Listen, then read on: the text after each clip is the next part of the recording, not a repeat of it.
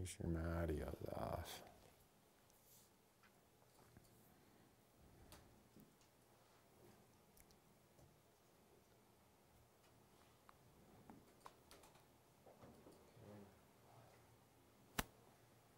Are we live? All right. Look at that.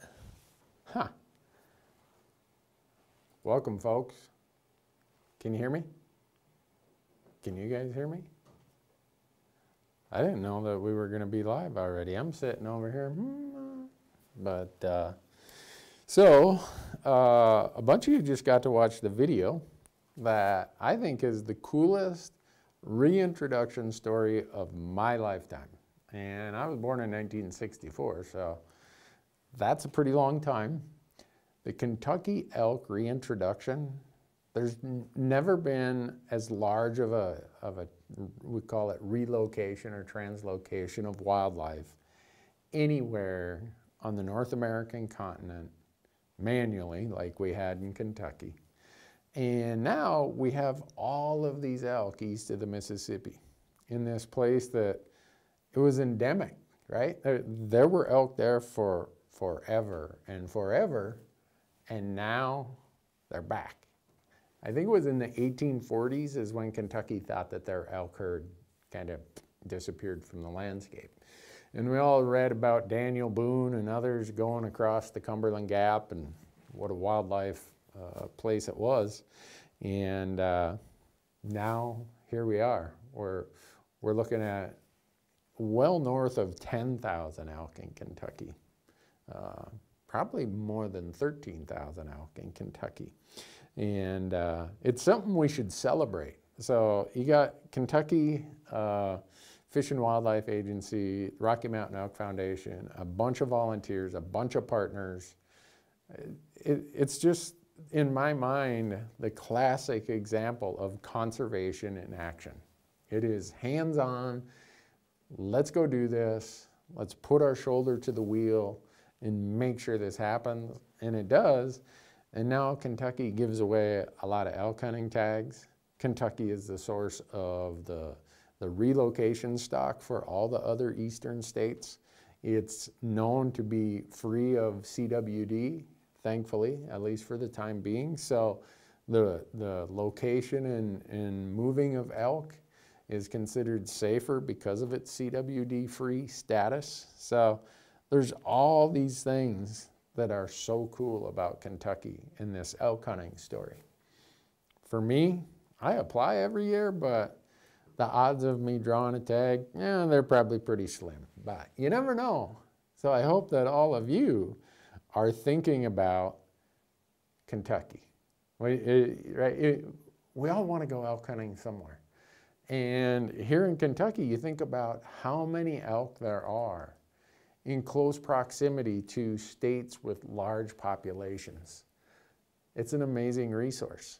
I mean, we're talking not just the hunting that all of us love, but the wildlife viewing, just the commitment to what I'd call recovery of species for all practical purposes. Elk were extinct east of the Mississippi, or at least in Kentucky, and now they are abundant.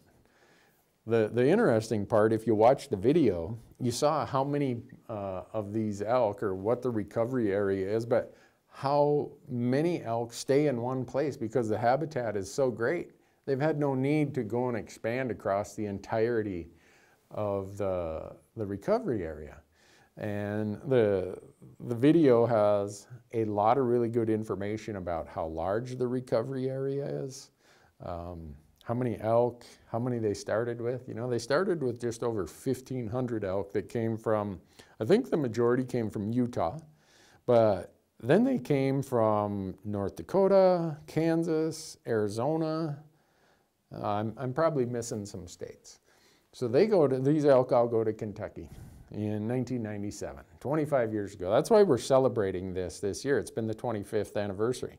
And so now we end up with this big stock of elk that go to places like Missouri, Arkansas, Tennessee, North Carolina, Virginia, West Virginia, I mean, that's really cool. Even Wisconsin, that already had a small herd of elk, their herd was augmented from the elk population in Kentucky.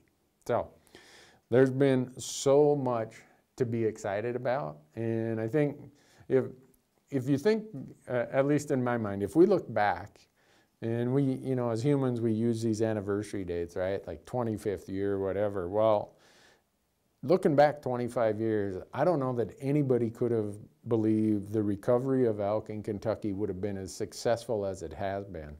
And that's an amazing state wildlife agency that's committed to it. The National Forest down there are committed to it. But here's another big commitment besides the Elk Foundation. It's the fact that over 90% of the land that these elk occupy is private land.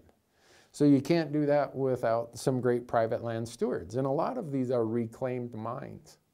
And those companies, those coal mine companies, were a huge partner in making this happen. So it's just really, really cool to do a celebration of what has occurred in 25 years. Now, if you got $10, I think it's in May is when Kentucky holds their draw. It's only $10. I mean, I spill more coffee on the floor of my truck in a month than $10.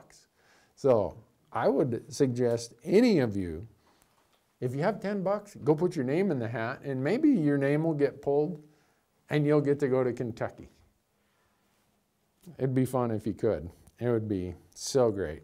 So I'm going to grab some of the questions that all of you are asking here. Yeah, Paul Kemper says that Pennsylvania and Kentucky are on the top of his elk list. Well, I don't think I'll ever draw Pennsylvania, but I'm dreaming. I'm dreaming about Kentucky. What are the draw odds? I have no idea what the draw odds are, but whatever they are, they got to be better for you than they've been for me, because I remember the first year Kentucky started taking non-resident applications. I thought, oh, I'll sneak in there. No one really knows about it. Well, nope, not yet. But hey, I think a lot of, oh, here, on the chat here, we got Stephen Doby. Stephen works for the Rocky Mountain Elk Foundation. He's been their Eastern, I'm going to say, man in charge, if you want. I'm using the wrong term, Stephen. Sorry about that.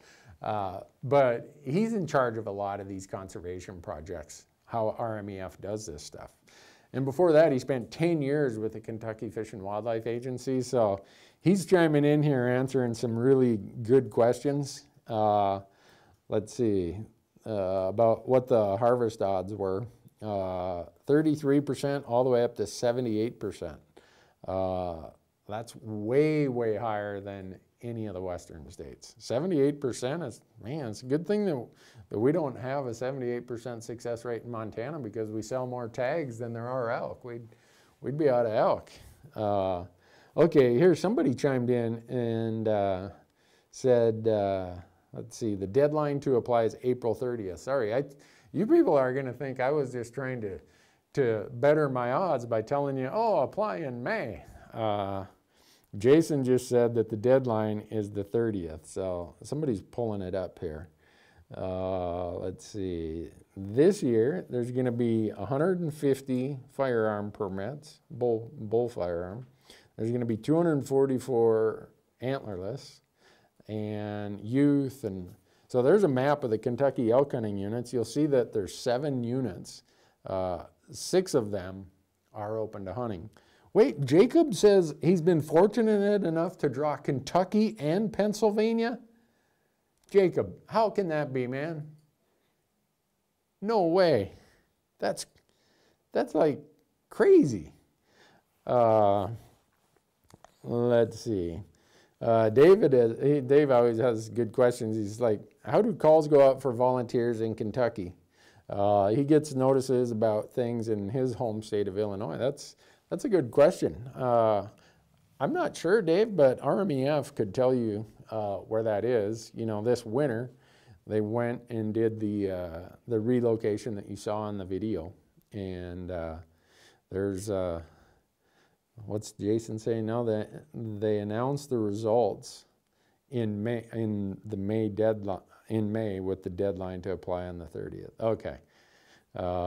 Jacobs is saying, no, it's really true. He thinks I'm in disbelief. I'm sure it's true, Jacob, but man, that's some clean living there to get that kind of luck going on. Holy cow. I'd give anything for either of those, let alone both of them. So let's see. Knott County. Jason he must have some inside information there. He's saying Knott County.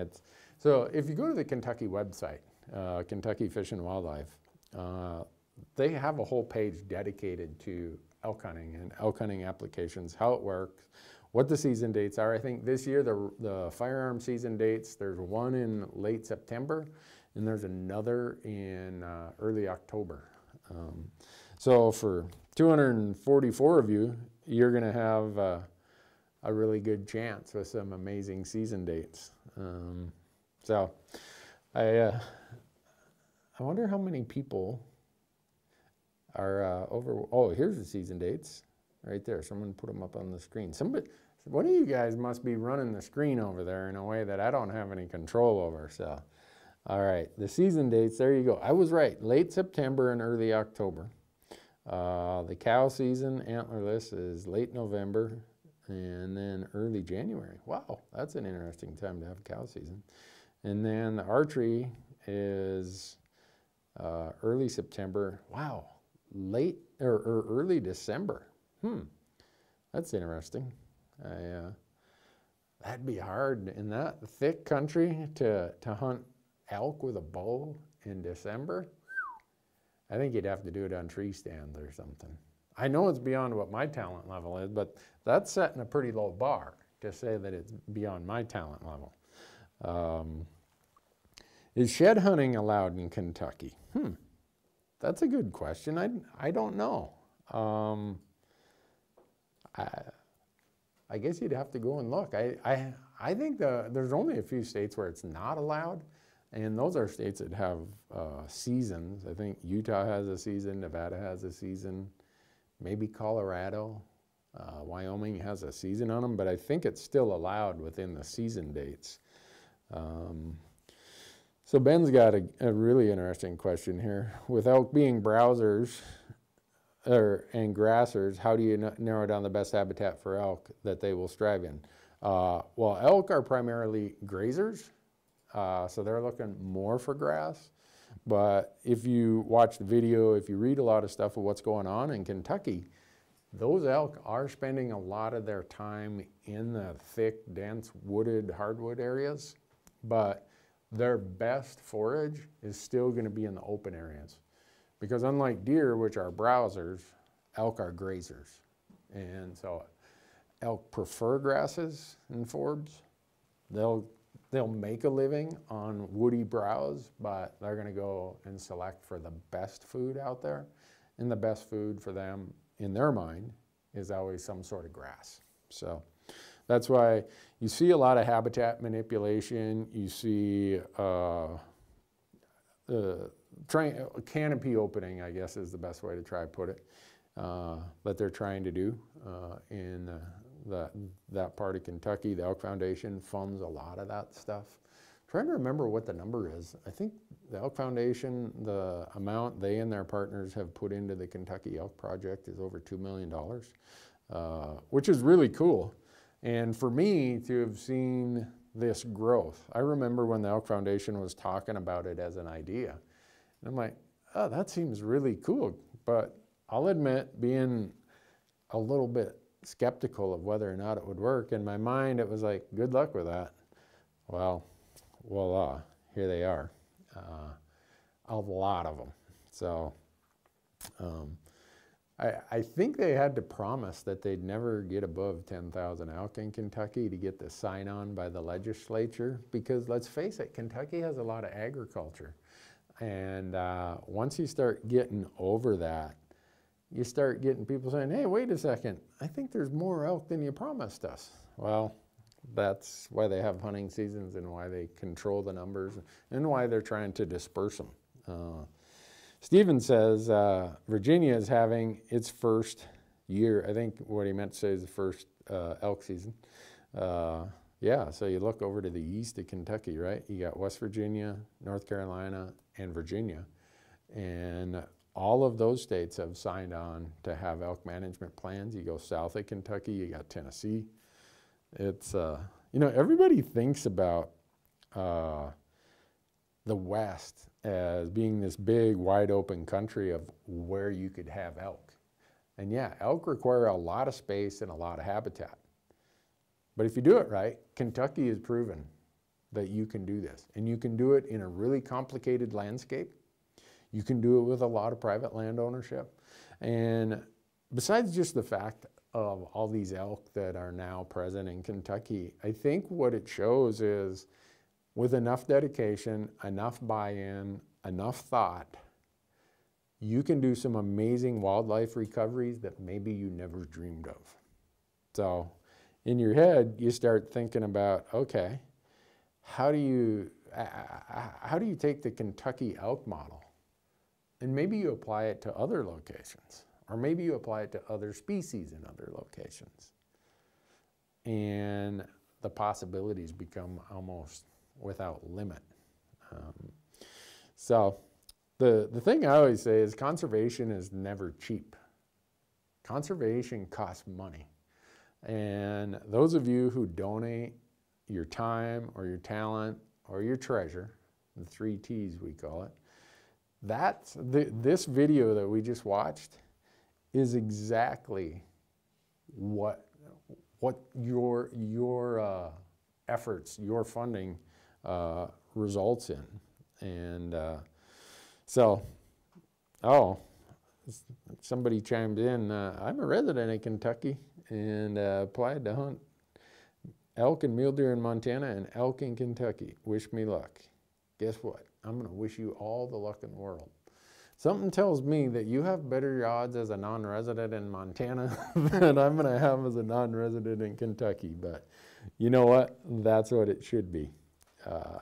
So I'm thankful that there's elk that we're now competing for, if you want to call it that. Elk tags that we're competing for. So if you get a chance, I hope that you would look into the Rocky Mountain Elk Foundation. Everybody knows I'm a big member, I'm a big fan, as you can see on the, I guess it would be over here on my computer, right? Yeah, I still got the logo there, it didn't fall off. I've been a member of the Elk Foundation since 1989. Been a life member for I can't remember how long. And if you live in elk country, even elk country in Pennsylvania, in Michigan, in Wisconsin, besides what we talked about here in Kentucky, if you live in elk country, the footprint of the Rocky Mountain Elk Foundation is on the landscape near you. And they don't go and brag about it. They don't tell everybody about it.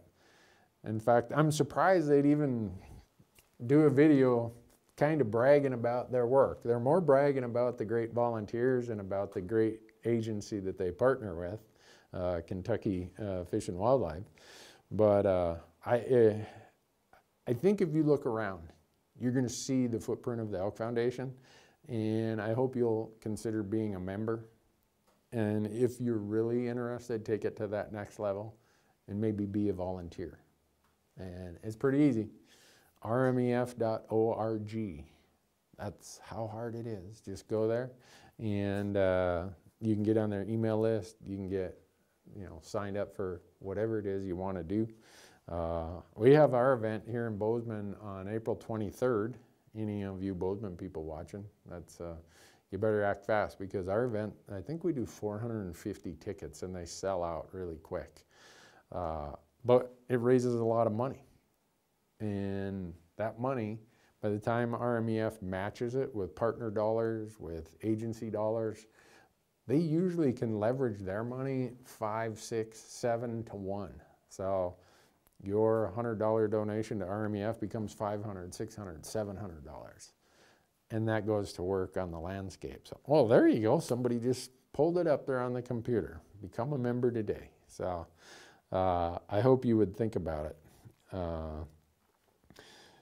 So what else we got?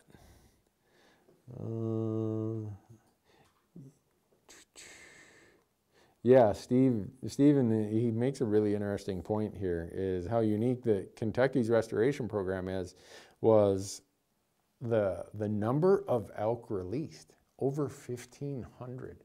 When you think about the fact that you can only put so many in one of these livestock trailers that they transport them in, and the guys transporting them, they drove in shifts from all these faraway places like Arizona and Utah, because they had to get those elk there. You can't leave elk in a trailer for long periods of time. You know, they need space, they need water, they need food. So they drove nonstop to Kentucky and opened the door and sent them out on their way. So, let's see. Aaron says he lives in Pennsylvania. I like how you Pennsylvania people, you call it PA. Okay, my wife is from Pennsylvania. Okay, and when she talks to other Pennsylvania people, they talk in code word. They call it PA. Hey, I'm from PA. Oh, yeah. So I get it. You know, it's an easy abbreviation, but I don't tell people, hey, I'm from MT. Yeah.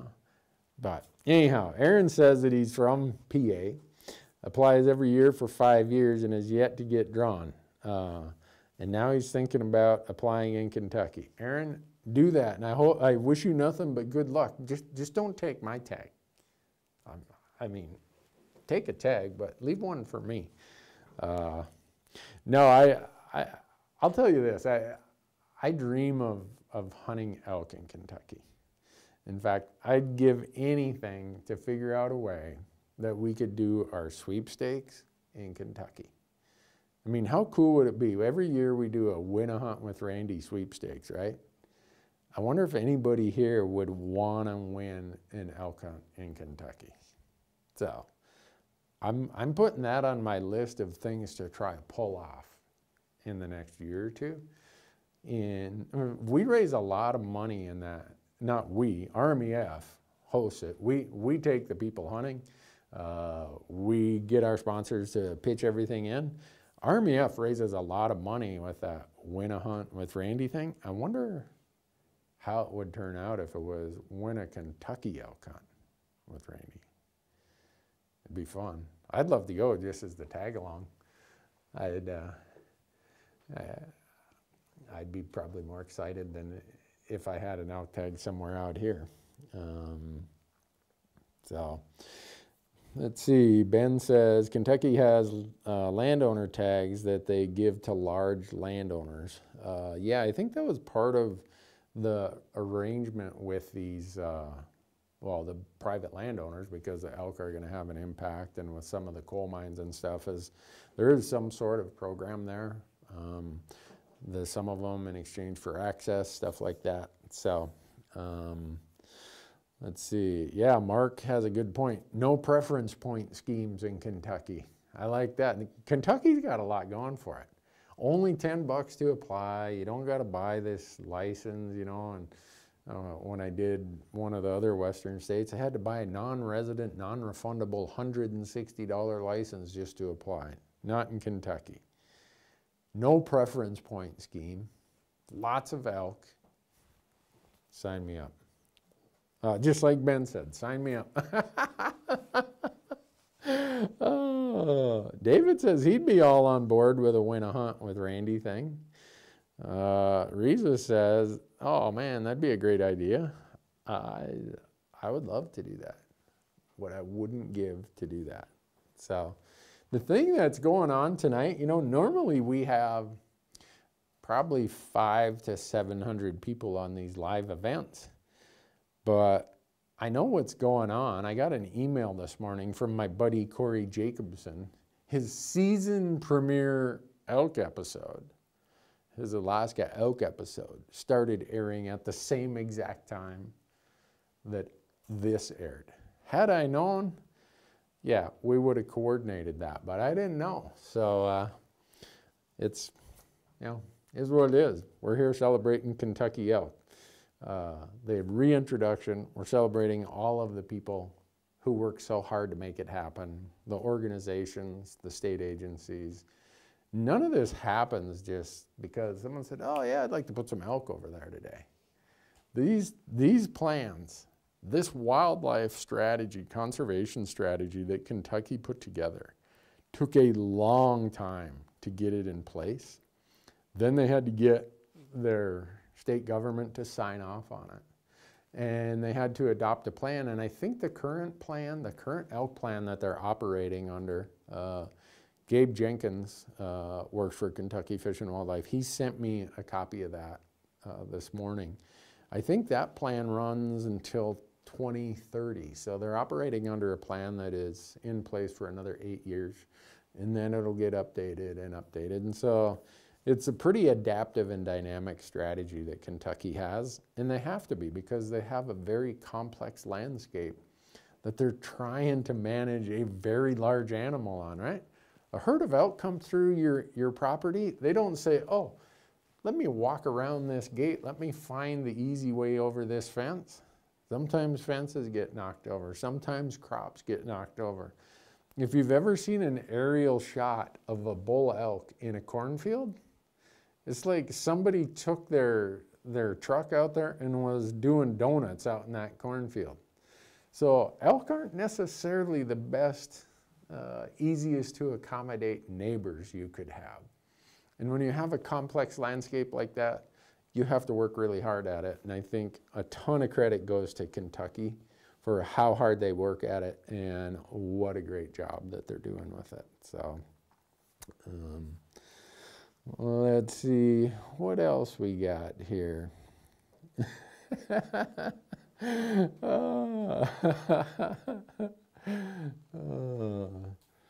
Let's see, Robert says that there's been 2 elk releases in Tennessee.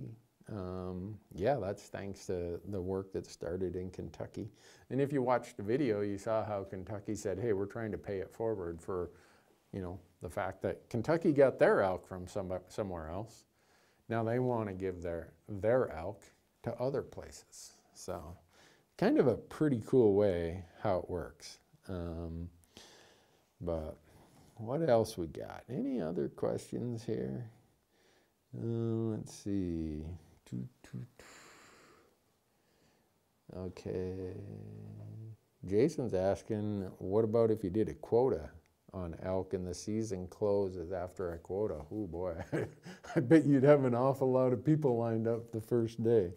I think that'd be a hard one to implement. Might end up with a lot more harvest than you were thinking about. So, what other ones? Nate says, I decided I can watch Corey's Alaska elk hunt and I don't have to watch it live. Let's keep talking about getting lucky in Kentucky. Oh, that's a great term you got there, Nate. Getting lucky in Kentucky. I'm talking about elk hunting, getting lucky while elk hunting in Kentucky. When I said that, the camera crew here, I got 3 of them, Jonathan, Paul, Jace, they all started laughing like, I can't believe you said that, Randy. Well, that's, oh well. Did Kentucky have a lot of elk originally, Eric asked. Yes, they did. I don't know if anyone knows what the population was, but the species endemic, you know, that was originally in Kentucky was the eastern elk, which is a now extinct species. We had the Merriam's elk in the southwest states of Arizona and New Mexico. That's now an extinct species. So we have 2 subspecies of elk that were in North America that are gone. We still have Roosevelt elk over on the coasts of Oregon, Washington, British Columbia, even southeast Alaska. We have Thule elk in California. We have what's called Manitoba elk, which are in where you would think they would be, right? Manitoba, I believe Saskatchewan. I think the herd in northwest Minnesota qualifies as Manitoba elk. And then we have the Rocky Mountain elk, which is the most popular of the subspecies. It's the subspecies that is pretty much everywhere in the West and was the the original stock, the repopulated Kentucky. So Dean asks, is there any chance that RMEF is working with the Minnesota Department of Natural Resources to expand the elk range here? I'm not sure if they're working with the DNR, Dean, but I know that the Fond du Lac tribe is trying to do that. And I don't know how much the state is on board with that. And I'm not exactly sure where that will go, but if the tribe were to be able to do that, and it's up kind of northern Minnesota, just sort of west of Duluth, you would have a lot of elk moving across the landscape in not too long of a time, just like Kentucky. So those elk wouldn't say, hey, I can't leave the tribal lands. You know, they don't have a compass and a GPS. They just go where the habitat takes them. So that would be really cool if a story like Kentucky could be repeated in a place like Minnesota or Wisconsin, or expanded in Michigan, or, you know, whatever state it is.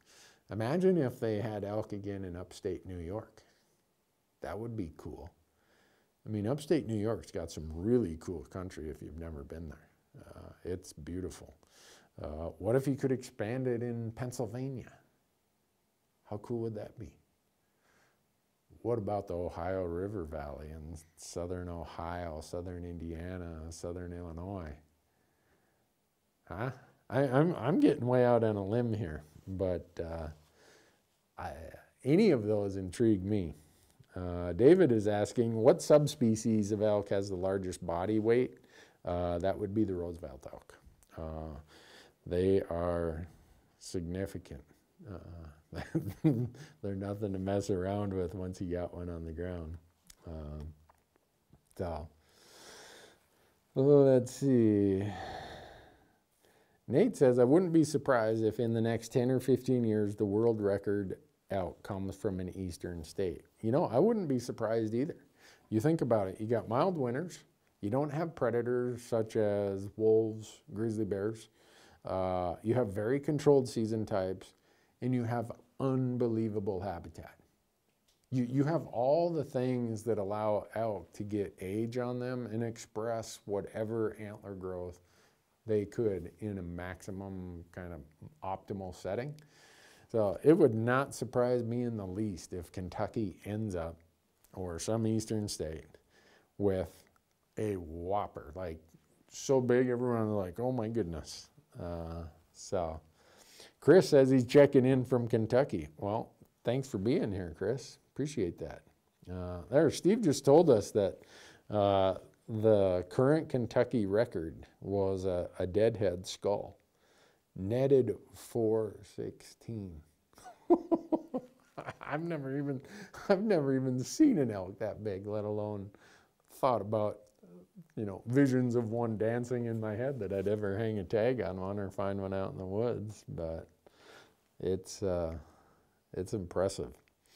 Let's see. Daniel says he's a Kentucky resident, been applying for around 10 years. I feel this year is my year. I hope it is, Daniel. And if you do, I hope that you send us a picture.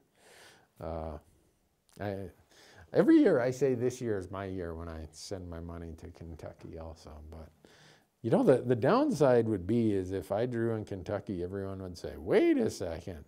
How is it that this Newberg guy, how did he end up with a tag? So, I don't know. I hope that all of you get a tag before I get one. I'll probably go to my pine box without a Kentucky elk tag, but that's all right. Just knowing that they are there is enough for me. I'm trying to get back there. I'm doing a podcast. Those of you who know myself and Corey Jacobson, who is premiering a hunt on YouTube tonight. Don't go watch it. You can watch his later. Corey and I do the Elk Talk podcast, and we're going to have Gabe Jenkins, the guy who leads the information outreach communications part for Kentucky Fish and Wildlife. He's going to be on our podcast. I think we're recording it next week, and by the time it gets edited, sometime in early April, it'll be out. And Gabe is an unbelievable resource. He knows this history just like Steve does, and it's an incredible story.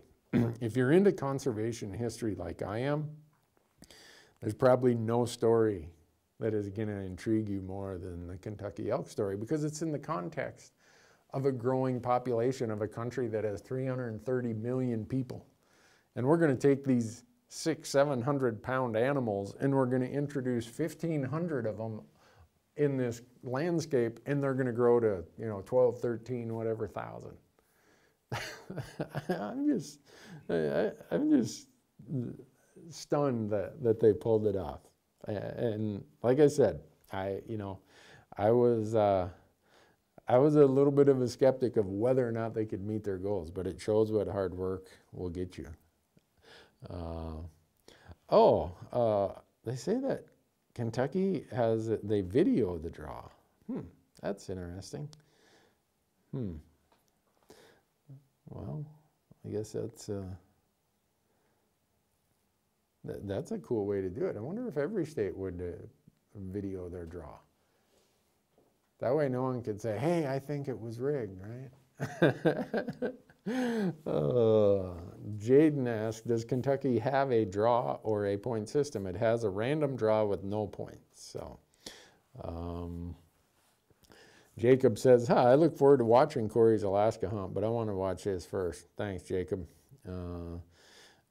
Mystic Mac asks if I've ever hunted in Pennsylvania. No, I haven't. It'd be nice if I could.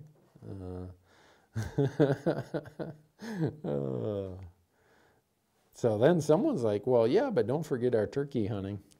The crew here knows that I'm the world's worst turkey hunter. So you don't got to worry about me messing up your turkey spot, okay? I don't look for shed antlers and I don't turkey hunt. I spring bear hunt and I fish for walleyes. So you guys are safe with me. Oh wow, look at Steve just posted this of how big the elk are getting back there with this lush habitat. A bull elk was fatally struck with a vehicle outside of the Great Smokies National Park.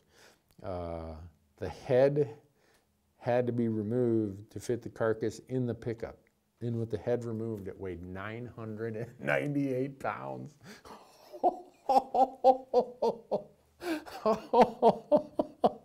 Oh my gosh. An elk out here, a really big elk, or big bull elk, after they're, with the rut, they're kind of run down. 700 pounds is a whopper here in Montana. You get out to eastern Montana where there's better habitat, better feed, you might get bigger than that. But the mountain elk here, 600 pounds is a big one. 700 is like, whew, boy, I got big Hank here. I can't even imagine 900 and so almost 1,000 pounds. Wow, that would be crazy. One guy says we need some elk hunting in North and South Carolina. Well, you're getting elk. They're starting to grow over there in the western part of North Carolina. I don't know how long it'll be before you actually have a season. But there's a lot of really committed people working on that in North Carolina. And I hope that someday you guys get that opportunity. So Ben's saying, will I be at Mountain Fest, that elk camp in Park City, Utah this summer? And he comments that it's an amazing event. Yes, it is. And I'll be there. Corey will be there. I think they're trying to rope me into doing the MC of the elk calling contest again. I'd love doing that. I love going there because there's so many people who are like-minded. And by that, I mean they're just passionate and committed to the idea of conservation. Wild places, wild things. There's, thousands of people converge on Park City, Utah for 3 or 4 days. And it's just a ton of fun. I mean, yeah, if you get a chance, sign up and go there. Jason also mentions that Kentucky Fish and Wildlife does a great job, and that in addition to being a top 3 turkey state, on top of being a great elk state, it's also a top 3 whitetail state. hey guys, what do you think about moving this operation to Kentucky? Well, maybe. And one of them went just like this. I think because it'd probably be a whole lot easier to buy a house there than it is in Bozeman, Montana. But, yeah, Matthew and Dave pointed out that the elk that Steve's talking about that got hit by a vehicle, a 998-pound elk, that would be like hitting a moose. I mean, your vehicle is going to need an awful lot of repair work if that happens. So, well, what else we got? So one guy says, Randy, I'm in Montana for work. When the heck is it going to warm up out here? Guys, what was it, 48 degrees today?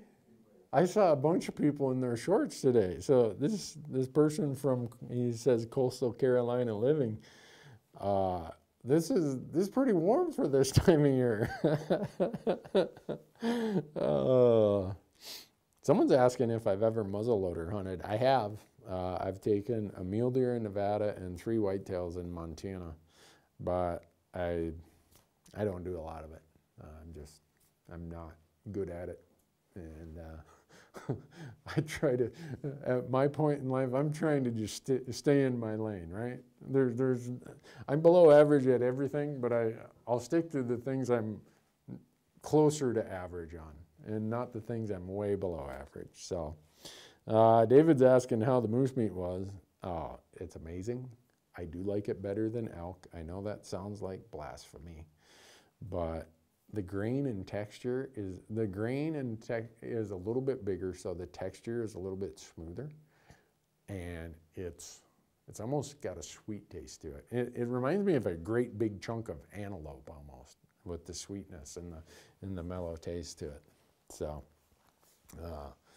Dave says he's finally going to draw New Mexico this year. Dave, I hope you do. And if you do, call me, because I'll be looking for an excuse to go to New Mexico. I don't know if it'll work on my calendar, but I would try to be there. Least I could do for a guy like you. So how are we doing, guys? You think we've covered all of this Kentucky elk story? Or should we just wait till Corey's done with his Alaska hunt and then everybody can come over here? Or maybe I should go over there and type on Corey's thing, hey, everybody come over to here. That would have not been nice. I thought about it, Corey, but I'm like, I wouldn't do that to a good friend like you. Corey is a huge supporter of the Rocky Mountain Elk Foundation also. So we're always excited when we can do anything that helps the cause of elk, other wildlife, their habitat, and our hunting heritage. In other words, I just recited the mission of the Rocky Mountain Elk Foundation. You'd say, you'd probably wonder if I've recited that a time or two. So Nick wants to know if we got any upcoming Arizona hunts. I don't, but Uncle Larry got an elk tag. He lives in Scottsdale, Arizona, so he drew elk as a resident this year. Nobody on our team drew. Not a single person here drew elk in Arizona again this year. But Uncle Larry's there, so if Uncle Larry's there, count on a whole lot of humor. We'll probably have to, whoever edits that is going to have their work cut out for them. But you know what? Everybody needs an Uncle Larry in their life. So, so let's see. Jaden asks if I've ever read the book 30 Years a Hunter. I've not, Jaden. I might have to look that one up. Let's see. Drew is asking if we're coming to Colorado this year. You know, that's a good question. Marcus has 10 deer points. Matthew has 9 deer points. We could be there. Don't be looking for us, but we might show up there. Denise says, yeah, Uncle Larry, that hunt will be awesome. I can absolutely assure you it will be. If his demeanor is anything like when I told him he drew the tag, because he's just, I don't want to say oblivious. He's got other things going on. So I text him. I'm like, Larry, you drew elk this year. He called me. And it was a rather colorful phone call. He gets pretty excited. So I can't even imagine what it's going to be like when we actually go on the hunt. So, so Nate's saying Corey really hyped the Alaska hunt and how easy the terrain was. Yeah, he's lucky he didn't break his leg and get hurt, or worse. So Mystic Mac says, would be a great conservation story if they brought elk back to the east in big numbers. Well, that's what we're celebrating here. I'm not sure what you mean by big numbers, but Kentucky having 12,000 elk, that's what we're celebrating today. That's big numbers to me. But Robert, he's got turkey on the brain. 11 days till Tennessee turkey season, and it'll be a bonus to find a shed elk antler. Yeah, it probably would be. And then if you're like me, you'll hang it in a tree, right? The camera crew, I hang them in a tree, and they look at each other like, you think he'll notice if we grab that elk antler when he leaves? And I always tell them, you'll lose your job if you show up in camp with that elk antler on your pack. There's a story behind that someday we'll tell you the whole story behind me hanging them in trees. Someone said, looking forward to your next hunt in Mexico. I'm not going to Mexico. I've been in jail in Mexico. I ain't going back there. Nope. Now, New Mexico, I'd love to go there. But so John has a really good question. Randy, is Texas an option for repopulation of elk anytime soon? Yes, and it's happening, but it's happening, as you know, Texas is mostly private land. And it's happening way over in West Texas. There are some ranches there that are trying to bring elk back that were endemic to that part of Texas at one time. So there is a program going on there. I'm not exactly sure how it's going to be structured. Texas has definitely a different way and strategy of how they do tag allocations and stuff like that, but it is definitely happening in Texas. But it's just about exclusively on private land by the private landowners. So, let's see. Nick wants to know more about that elk shed story. Yeah, we'll save that for another day. So, someone says, speaking of books, when will the book and this is the book I always tell people to buy, Elk and Elk Ecology, when will it be cheaper than $400? I hope it's someday soon. You'd have to talk to the folks at the Wildlife Management Institute. They have the copyright on it. Chris, if you're listening, he knows that I have offered to pay them a royalty if they'd give me the digital copyrights. Then we could distribute this thing. But until then, not happening. Oh, yeah, there's another thing. I think Steve makes an unbelievable point here. And he said, I'd be remiss if I didn't illustrate the positive impact elk have had for all hunters in Kentucky. And they have this LAP, Landowner Access Program. That program has opened up, what did he say, 241,000 acres of private land to public hunting. So that's a lot of acreage from some really good cooperating landowners. So I think that's a really important part to emphasize. Ben says, tell the elk shed story. Did someone shoot thinking the antler was an elk? No, this story goes back a long time. It goes back to where I grew up in Minnesota. One of my friends, he didn't hunt, but he used to walk around in the woods with me, was Peter Rollo. Peter, his brother Mark, they have both since passed. And they were enrolled members of a Chippewa tribe. And very seldom did you find a shed antler in Minnesota because the rodents would eat it before you'd ever find it. And but when we did find one, Peter would hang it in a tree and he'd say, now we're going to have good luck. So whenever I see a shed antler, I think of my now departed buddy Peter. And so I hang an antler in a tree and I think about him. And I hope that he was right, that it was going to bring me good luck. So that's the story behind me hanging shed antlers in trees and why I tell people, whatever you do, don't take that antler. So there, we told this story. But So, Armando says, Randy, if we drew the New Mexico Unit 34 archery tag, would you like to come down? I always like coming to New Mexico. The downside is my September looks like a train wreck right now. But you never know. We do get an awful lot of requests, people saying, hey, I drew this tag, I drew that tag.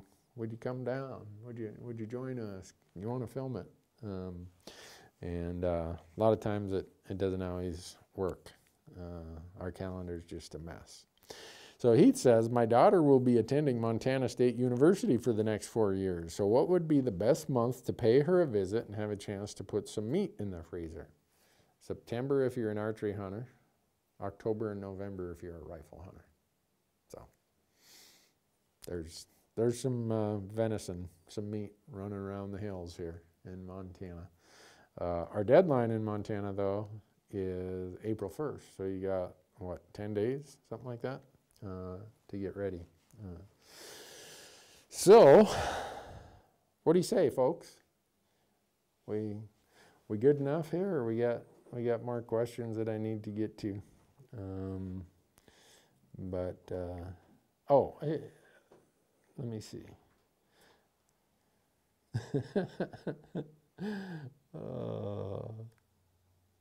I think we've covered all the questions. Am I missing any, guys? So, yeah, I think we've got it covered. But anyhow, thanks to RMEF. Thanks to Kentucky Fish and Wildlife. Thanks to Steve for being here. Thanks for all of you to be here. And if you get a chance, go watch the video that RMEF put together celebrating the 25 years of doing this.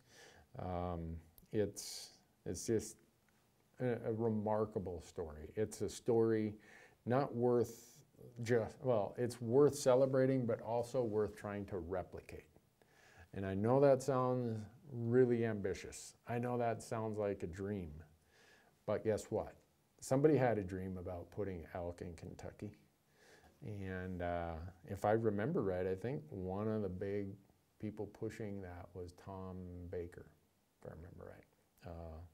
He was the former chairman of the Kentucky Game and Fish and Wildlife Commission. Amazing that it happened, and we're all the beneficiaries of a whole lot of hard work by a lot of people.